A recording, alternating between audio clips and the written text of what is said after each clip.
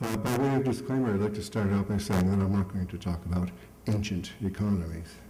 Rather, I'd like to take the idea of economies into the medieval world, into the Islamic world of the Near East. And to begin with this, I'd like to focus first of all on some images of the Middle East. First of all, one associates the Middle East with camels, and of course there are indeed camels, lots of camels in the Middle East. But the flip side of those camels is that we have cities. And cities actually continue to this day marked by domes and minarets, just as we see on the pack of cigarettes. This is part of the reality of the Middle East.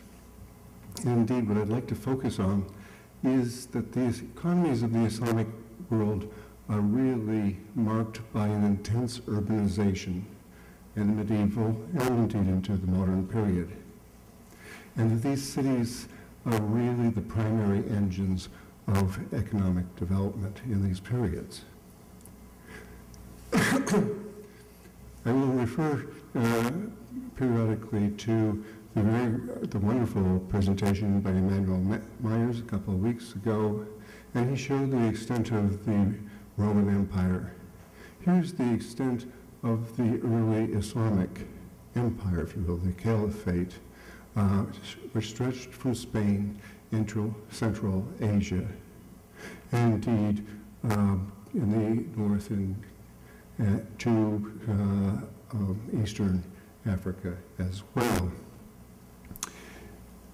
My work has been primarily concerning cities, and this is a product of one of my professors, Paul Wheatley, who wrote a magnificent volume, Places Where Men Pray Together, about the early Islamic city. And the upper view here shows one of the maps of this book, where he is discussing textile production throughout the Islamic world. I just show this to get an idea of the intense urbanization of the cities throughout this region, which marked this caliphal empire. The lower illustration comes from Robert Adams, my other professor, my major professor, who discusses the rise of cities. And one can see from the fourth millennium the gradual rise of cities. But then in the Roman period, we have a dramatic increase, which really accentuates in the Byzantine and early Islamic periods to a great mass of urban life. And then after the Crusades, some decided I wouldn't take that part terribly seriously. Okay, one of the images also of the cities is the marketplace. And one thinks of these marketplaces as very crowded and perhaps dirty, but in point of fact, markets continue. And indeed, this is a market in Aleppo very recently, where you have a shop with textiles and dresses to be made. And here's another shop, which I found quite wonderful, stuffed animals with the family looking on at this display. But the traditional market consists of these dukans, these shops. The shop is open to the public. The merchant will sit there and show the wares in an outer area, and then have storage facilities in the inside rooms. So this is the basic image. Now, Myers' fine presentation began with and discussed mainly the Roman economic system. I'd like to caution you, however, that the Roman system is very different from the Byzantine system. The cities of late antiquity, then, before the rise of Islam, had already begun to change drastically. Historians and archaeologists are now in a fierce debate about whether this late antiquity was a period of decline or continuity. In point of fact, we have the writings of Julian of Ascalon, who in the 6th century wrote a treatise about cities of the Byzantine world, which was basically a building code, where he was laying out the distances where you could have workshops, where the width of streets, what industries could be in town and outside of town, and where doorways might be placed and not placed. And the reason why Julian was writing this was in point of fact because cities had begun to change, and he was worried about the decline of the city. This treatise was taken up by one of my students, Tracy Hoffman, who wrote her dissertation concerning the changes of cities in Ascalon, of all places, and she is continuing actually with those excavations to this day. So let me go back and explain that. Yes. Okay, one of the things that Myers discussed was the streets with the colonnades along the streets and the shops along those streets. And indeed, this continues into the early Islamic period. For instance, this is Anjar in eastern Lebanon, where you have a new city laid out in the early Islamic period. In the beginning of the 8th century, one has this town laid out. It's very much a classical town with a tetrapolitan in the center, a Cardo and Economies crossing main streets with colonnades and shops all along the streets. Off of the street is a mosque. Here's the mosque just off the main street and the palace complex of the governor just behind the mosque. The central elements then of an Islamic city. These cities changed over time, and for instance, you have the classical city. This is the wonderful illustration of Jean Sauverger, who in the 1930s was studying Laodicea, Laodice. And what you have is the classical street with its shops and the colonnade, sidewalks, and the main wide street for carts and delivery of goods at night. We didn't have any trucks blocking up their streets. The deliveries were all made in the dead of night. In the Byzantine period, Sauverger recognized that already this is breaking down, and shops are starting to be built onto the sidewalks, and occasionally into the street proper.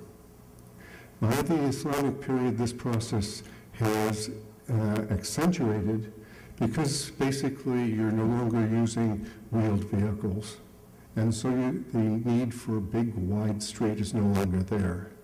So the big, wide street becomes a whole different solutions where you have two streets, sometimes two streets with the major shops in the center, sometimes even three streets. So these are the permutations of the classical city over time. This is not to say, now is this the colony? No, probably not. This is because this is still a vibrant economic system. Rather, this is a different way of organizing space. I believe I can show you this in a number of examples. For instance, here we have Palmyra in northern Syria. And we know about the classical city laid out. Diocletian especially reorganized the classical city with its Hippodamian plan. Notice here that in the late Byzantine period there's what they call an episcopal group, that is an area where there are several churches and bishops' residences, etc. This is the Christian center of the city. And just beside that, one has apparently the beginnings of the Islamic city. Laid out beside the Christian, you have a new Islamic center, and it was only a few years ago that Dini Jenikan, a very fine young archaeologist, has discovered the remains of a mosque And here you have the shops of the early Islamic period, and actually going back into the Byzantine period. So these are not Islamic, but rather they start in the early Byzantine period. Here's a view of these shops along the street heading toward the mountain, just here. So you have here in Palmyra a graphic image of this change from the Byzantine into the early Islamic period. Let me give you another example. Here you have Beth Shan in the Jordan Valley opposite Pella.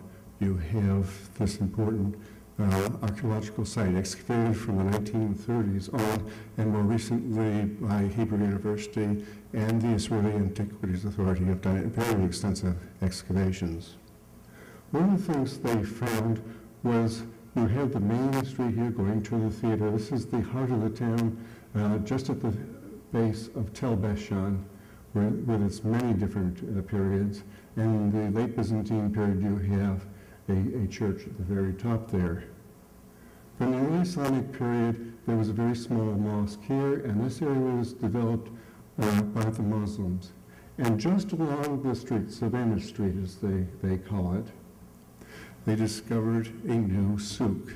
A souk which was built up in the early Islamic period, and we know that because we have an inscription done in mosaics that the Caliph Hisham paid for this new marketplace in the town. And this market has now been restored by the Israel Antiquity Authorities of this early Islamic souk as part of the whole complex of this wonderful archaeological site.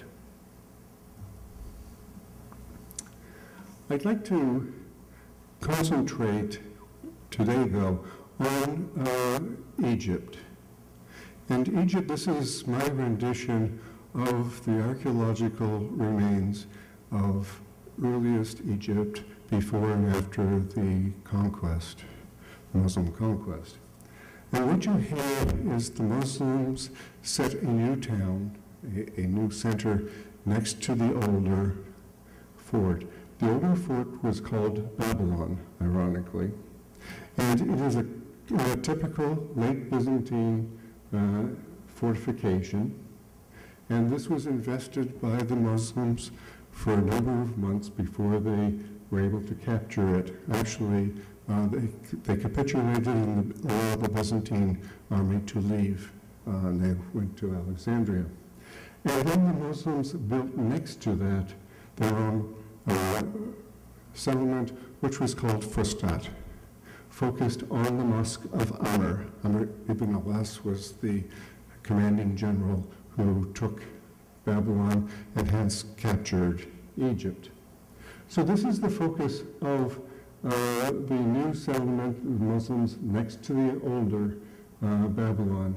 And these are the excavations which have taken place, mainly American excavations under George T. Scanlon and earlier excavations under Ali Bagat and Gabriel, who worked in the 1920s. What I'd like to talk about first of all, though, is Babylon, because this fortification continued under the Muslims, and what happened there is extremely interesting. Because that was the administrative center for the Byzantines for Egypt. At this apex of the delta, the capital, of course, of the country was Alexandria, but this was a primary center, and this fort was the locus for all of the administrative decisions and the taxation for much of Egypt. And that continued under the Muslims. The Muslims left this town, this fort, intact. In fact, the fort itself had a large population, Jewish population, Coptic population, and they stayed in place. And in fact, it's quite interesting that these multi-ethnic communities lived side by side. In point of fact, it wasn't until about the 10th century that Muslims started to live within this area. And Copts, the Christian Egyptians lived throughout the whole, and actually started living in Fustat, as did the Jewish population. So it was a thoroughly mixed population, but it was focused on Babylon, this old fort. Within the old fort, there were two synagogues.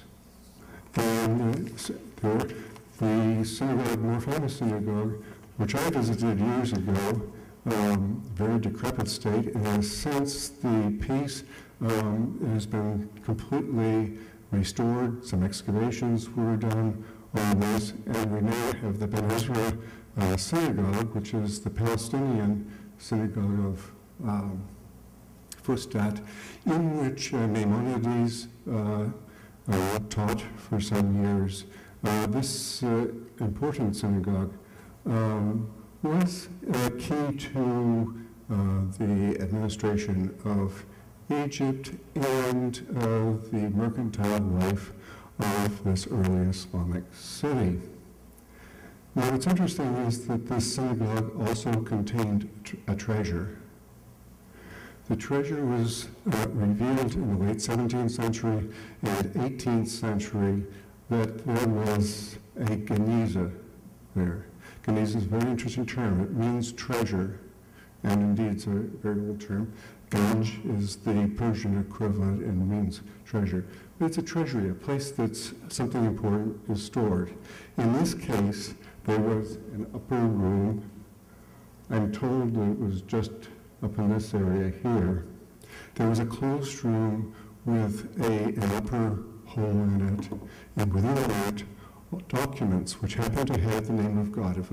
If a document began in the name of God, with a Bismillah, that document could not be destroyed, but was rather saved. And so over the centuries, that room filled up with documents, thousands and thousands.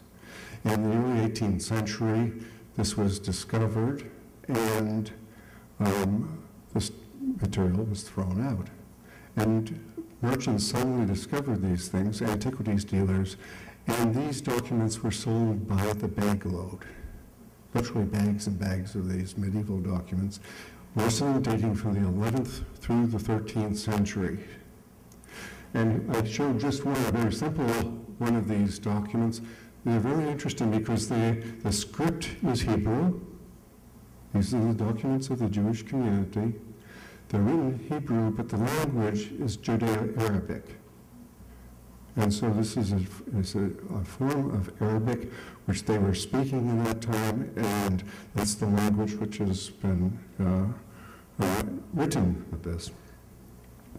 These letters were collected and distributed. Philadelphia has a large collection. The vast majority, however, are in Cambridge. And one of the earlier collectors was Solomon Schechter. And here is Schechter. This is not the Oriental Institute, but this is actually in Cambridge University. And he is shown with some of these horrible fragments of text, of text written on paper of the medieval period. And he started organizing these, and his work was taken up by Goitein. And Goitein, who was attached with Princeton, for many, many years studied, indexed all the information found on these letters, thousands and thousands of them. One tries to think how many index cards he must have had at the end. He put together all this information in 6 volumes, of which these volumes detail the society of Fustat, Cairo, and its economic underpinnings. Indeed, his first volume was called The Economic Foundations for this community. And what you have in these letters then is a full documentation of the Jewish community, its interactions with Muslims and Copts, and Whitcomb stresses from the first volume throughout every volume, whether he's talking about social interactions, the family, that basically the pattern he sees in this Jewish community is very similar and can't be thought to be too different from the Muslim or Coptic communities also living in this same city. But for our purposes, I'd like to stress that these documents were extremely interesting and important for details of the economic system of medieval Cairo from the 11th through the 13th centuries. And so what you have are details of the industries, the manufacturing processes, the market conditions and prices, and business practices. And among the latter, we have detailed information about the techniques used by these merchants, systems of credit, partnerships, especially the important commenda of the medieval period, and legal cases, as these things went awry and were brought before judges, and also government regulations and rights, and of course, taxes. And so we have the documentation of all these materials. What's interesting about this is that it reveals that the government pretty well kept hands off of the mercantile system. Certainly one had judges, qadis, who adjudicated problems. And likewise, there were muhtasibs, market inspectors, within the town proper. But basically, there was no sense of a municipal government getting in the way of these merchants, which is very, very interesting. Rather, there's a whole system also of middlemen, dalal, who functioned as brokers in this system as well. The importance of these letters shows that one of the key factors for medieval commerce was the intense interaction across the Islamic world revealed in the information exchanged. Information was extremely important, and one has letters about prices, commodities, what's available, what's a good price, instructions for middlemen, what to buy, what not to buy. And there's a whole set of these letters which are pertinent to the India trade. And Whitcomb, I once calculated every 10 years he promised a book on the India trade. And unfortunately he died before he actually did, but his student actually has very recently come out with such a book. On the other hand, there's a whole set of letters detailing relations with the Mediterranean, with Sicily, and as far as Spain as well. Wherever there were Jewish communities, one had an interaction, exchanging economic information for commercial practice. Okay, what this means archaeologically is that if you look at Fustat area archaeologically, one sees the excavators here, one knows that there was a main street going along the Nile called the Souk of Azam, and then another street going to Yashkur, which is the Ibn Tulun Mosque of later medieval period. One of the areas that Scanlon excavated, actually out here in the eastern portion, was just a little street, but it shows a whole series of shops along the street. And this dates exactly to the same period of the Geniza texts. And so here we have a physical manifestation, and what you find in one of the storerooms is a whole series of amphorae. So these amphorae are dated from the 11th or 12th century. So the amphora, as a ceramic form, continues into the medieval period. Indeed, amphorae are known into the Ottoman times as well. So please, to slightly correct Emmanuel Meyer's presentation, he mentions amphorae as primary containers for oil, wine, and garum, that is this fish paste. In point of fact, amphorae were used for many, many other things as well. Think of the amphora rather as your early cardboard box. You can put anything in it. Amphora have been found with sweetmeats, breads, sometimes nuts and fruits. Indeed, some amphorae from southern France actually had clay stuffed in them, special clay for making a special kind of pottery. You could put anything into an amphora. The key of the amphora was that the shape was specific for loading into the hold of a ship. So it's a specialized container, sort of a container trade, much as we have now with our big metal boxes. They had amphorae for the same purpose. Now, for instance, with this international trade, we had this maritime trade, and here are the excavations of the site of Sirgi-Limanı, located off the southern coast of Turkey. This again dates to the 11th century. Again, we're talking about the same time period. And George Bass excavated this fairly well-preserved ship, which was filled with glassware. The primary content was glass. The glass, including cullet, that is, raw glass for manufacturing, was apparently being taken from somewhere in Syria, north possibly to Constantinople for reworking in the Byzantine world. And so one has this, and in the hull of the ship we have a series of amphorae, and curiously enough, these little things, which are glass weights. Apparently these glass weights, which were officially issued by the Muslim governments, Islamic governments, would issue these little things, and each merchant probably had a little set for himself to check the veracity or check on the coinage, which was wildly erratic as far as its weight. So each merchant was able to check the quality of the coins that he had to accept with these little weights. This suggests on this ship that indeed, although it was probably a large official consignment from a large distributor, there were probably individuals who were engaged in individual trade on this ship.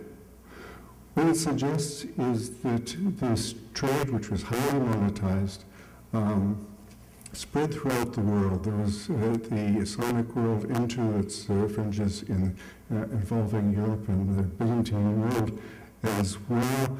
In this sort of late Pax Romana, that is under the Caliphate, the trade was extensive. I should point out that from the earliest Islamic period onward, the attitude toward commerce was very different. One has to remember that Muhammad's profession was a trader. He himself mounted caravans that went into Syria. He is known to have gone to Syria a number of times from Arabia. So from the beginning, the merchant actually had an elevated status within the Islamic social system, with an aspect which I think is fairly important to remember. Let me add a slightly personal note as far as this mercantile trade. This is a section from my own excavations in Aqaba in southern Jordan. And here we discovered along the beach, we found a series of shops. Here you have the original town wall with its towers, and one of the towers, there's a tower here and a gate, and this tower here, unlike the other horseshoe or U-shaped towers, were square. As an anomaly which I immediately focused my attention, and I looked at it, and sure enough, the older, original early Islamic tower had been converted into a shop. And so within this, and here it is, in the upper level, which is at this point removed, there was a series of bins in the back and a sales area out in the front. Indeed, we subsequently found a whole series of shops along the beach. Perhaps this is where trading, when the ships came in, they initially traded with the ships on the beach here, or perhaps these were tourist trinkets for people enjoying the beaches. We're not sure. But indeed, this is then a reflection of the economic activity of this place along the Red Sea coast, and indeed involved with this Indian Ocean trade indirectly. Let me return then to Cairo. Up until now, I've been talking about Fustat, here in the southern portion. The Mosque of Anwar is just here.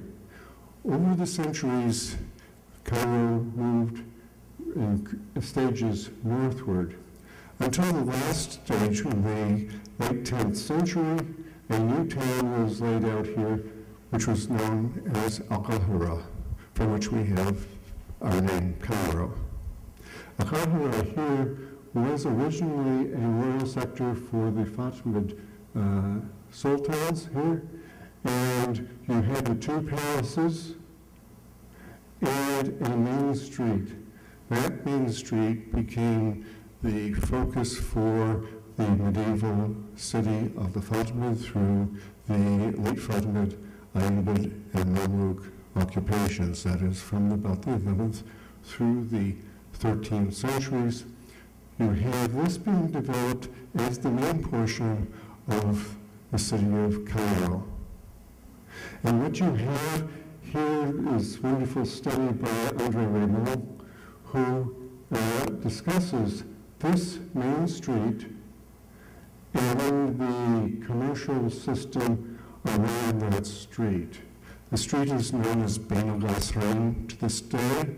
This is a main thoroughfare in Cairo. Bain al-Ghasrain means literally between the two palaces. The palaces are all gone, but the commercial network remains. And what Raymond found is that this was full of shops, and the merchants lived in the communities on either side, further away from where they actually worked. This is a very different system from that of the Roman period, which we've already heard about.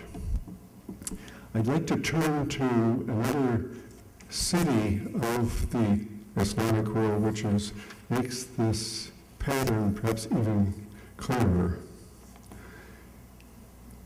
We have the study of Aleppo in northern Syria, done by Jean Sauvager, and he very interestingly discovered here the Byzantine city. This is the extended Byzantine city, which doesn't really encompass all of the Hellenistic walls. And here's the Galleria, the citadel, which is left high and dry, not really occupied.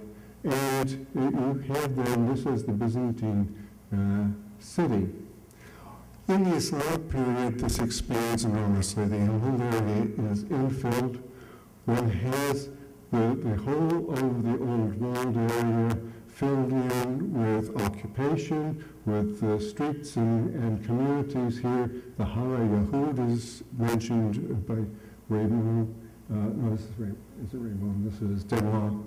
Denois study. The Hara, of course, this is the Jewish quarter. So there's a large Jewish quarter in this sector of the town. And then the town, from the various gates, expands out into suburbs, expanding beyond the walls in the late Islamic period. What I'd like to focus on here, though, is the Medina. Medina is a French term, sometimes used the other term, Kasba. Kasba comes from Kasaba, meaning town, and Medina, of course, means city. What they're talking about is an inner city, a focal axial city, which is characteristic of all medieval Islamic towns. Let me show you what this is reconstructed. This is the Medina of Aleppo. Not the biggest in the world, but certainly one of the most elaborate. And what you have are the souks. The classical city had this main street with a single row of shops on either side. Look at this. We have 1, 2, 3, 4 streets packed with shops. Thousands of shops shops in this area, and extending inward as far as you can see. And so you have the main souk is this intense occupation. This is the reason for the city, is this trade. And this trade, of course, is retail of various goods, segregated by commodity. You'd have a souk of textiles, well, several souks of textiles, actually. You would have another souk for metalwork, for shoes, etc. And these are all grouped around the main mosque. This is the Great Mosque, which is a focus for the communal activity, obviously convenient for midday prayers and other prayers, by the populace inhabiting and trading in the souks proper. But also around about it, as part of this city proper, you have these structures, these large buildings with shops and around a open central area. And these within the cities are called khans. That is, these are trading. So you have larger ones here and here, and then smaller ones too. Some of these khans are very carefully protected. They have they can be locked at night, and they are for more important goods. They're called glacierias or bedestans. That is, these are for important valued goods, jewelry, fine textiles, the like, and of course gold would be in these special glacierias. The khans, however, these larger establishments, are actually geared toward the wholesaling trade. That wholesaling merchants would bring their goods in quantity and store them in these large khans. Strangers and the merchants would live in the upper stories of these khans, so they functioned also as hotels for strangers to this city. And therefore, you have the wholesaling establishments beside the retailing establishments round about. And of course, the dalals, the brokers, would be extremely important in making this whole system work. Let me shift to another city. In the east, this is Esfahan. And Esfahan has undergone many changes over time, but it's a very important Oriental city. And so we have, originally, one had a large maidan, or open area for trade, next to which was a palace, and adjacent to it would have been the mosque. Here, the Masjid Jami, the Friday mosque, or the congregational mosque is a better translation, adjacent to this trading area. And one can imagine that there would have been souks around this area. This is from the 9th through the 11th centuries. Basically, you had this. As you can see, it's been urban renewed out of existence now. There is still a square here with the streets going into it, but that's about all one has now. In 1500, the Safavids came to power, and the Safavids reestablished Esfahan as their capital. The Safavids, of course, ruled from the 16th through the 18th century, contemporary with the rise of the Ottomans, at which they were loggerheads, but with whom they also traded. And so here's the old Masjid Jami, and the old Maidan is up in this area. The Safavid Shahs established a new town to the southwest. And you have here a complex of palaces, known generally as the Naqsh Jahan. That is the map of the world. Apparently, one of the buildings had a map describing all the regions of the world.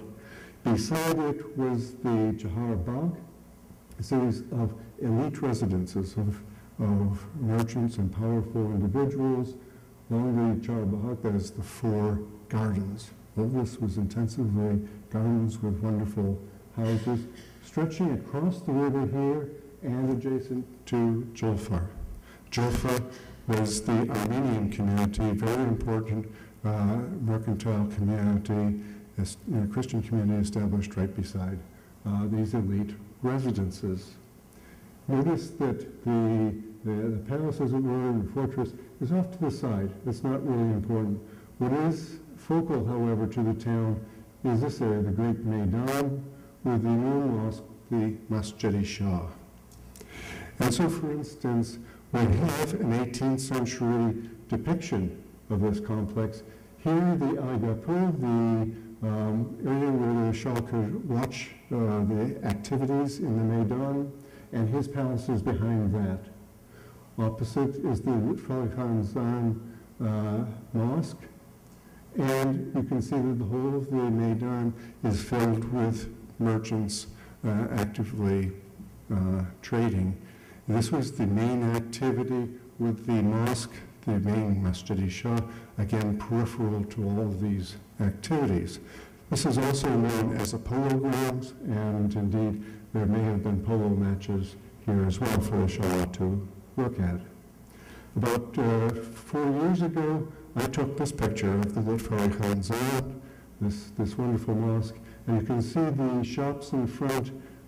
This is still a souk, a market area with stalls inside protected and trading for local commodities, but also tourist trade as well. This has been a very popular place for tourists, as you can see from the collapses of these carriages. The other focus in Isfahan, we know that there were numerous khans, and these establishments, just like in Aleppo, or indeed virtually anywhere in the Islamic world, you had these structures. Here, a very ornate entryway, and these continued. In the interior, you have here the shops, and then temporary stalls in the center. Remember, this is for these wholesaling activities of very large merchants. And these would have been inhabited by especially merchants coming into Isfahan from India. The India trade was extremely important, especially for Chinese silks and other commodities being produced in India. But via the Persian Gulf, we also had communities of merchants of the Dutch, and then English came, but also French were there in some force, and even Danes and Swedes in these centuries interacted in this town and had their own establishments for securing international trade, which was increasingly moving toward Europe. If you take a khan and you put it outside the urban context, you have a caravanserai. And see, so these are two caravanserais. This is in central Iran. This is near Bisatun, which I took a picture of, and still functioning to some extent.